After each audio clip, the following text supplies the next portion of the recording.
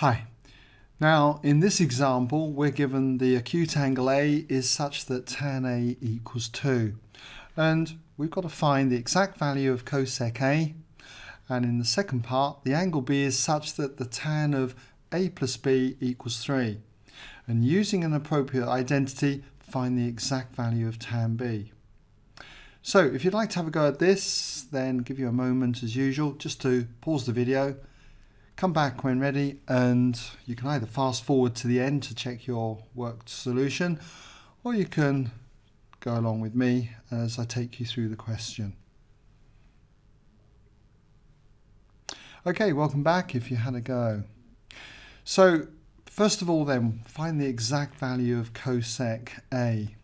Well, we're given that angle A is an acute angle, less than 90 degrees then, and it's such that tan A equals 2. So if I know that tan of the angle A equals 2, cosec A is the same as 1 over sine A. So cosec A is going to be 1 over sine A. Problem is we don't have sine A. And the way I can get sine A is to construct a triangle. We know that the tan of an angle, and we know that A is an acute angle, so if I had a triangle something like this, and this angle in here was angle A, I know that when I compare the opposite side to the adjacent side, we get 2. So if I label this 2 and say this adjacent side is 1, then I create that ratio. Tan of A equals 2 over 1, which is 2. And now I can work out what this third side is by Pythagoras Theorem. The hypotenuse here is going to be equal to the square root of this side squared plus this side squared. So it's going to be the root of 4 plus 1. The root of 5. Okay, so put that in as root 5. So when it comes now to finding out the value of cosec A, which equals 1 over sine A, we know that sine A compares the opposite side to the hypotenuse. So it's going to be 2 over root 5. So we've got 1 divided by 2 over root 5. And if I multiply top and bottom of the fraction by root 5, then you'll have 1 times root 5, which is root 5, and the bottom, if you multiply it by root 5, just leaves you with 2. So you've got root 5 over 2 then as the exact value of cosec A. And you don't have to go out and find the angle to do this, okay? So just work off the triangle. Okay, well that's part 1. And now we'll just move on to the second part. And in part 2 then, we've got to work out what the value of tan B is, given that the tan of A plus B equals 3.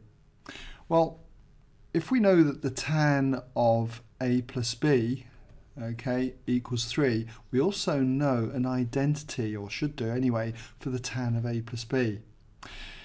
The tan of A plus B is the same as the tan of A plus the tan of B, okay, all divided by 1 minus tan A tan B. So, as I say, it's an identity that you should be familiar with. So, using this identity then, we can therefore say that in place of this, for tan A, we know tan A is 2, okay, so we've got 2 plus tan B, okay, all divided by 1 minus tan A tan B, so 1 minus 2 here multiplied by tan B, 1 minus 2 tan B. And we're told that the tan of A plus B then equals 3, so this must equal 3. So it's just a question now of rearranging this to solve for tan B. And I'm going to multiply both sides then by 1 minus 2 tan B. And if I do that, we've got therefore 2 plus tan B equals 3 multiplied by 1 minus 2 tan b. And all I need to do now is expand the bracket on the right hand side. So we'll just copy the left hand side, 2 plus tan b. And expanding the right hand side gives us 3 minus 6 tan b. And so if I rearrange this, I'll add 6 tan b to both sides and I'll subtract 2 from both sides. So therefore we've got tan b plus 6 tan b, so it's going to be 7 times tan b. And then here, if we take 2 from both sides, 3 take 2 gives us 1. And so if I divide both sides now by 7, you end up with the exact value for tan b as being 1/7. Okay?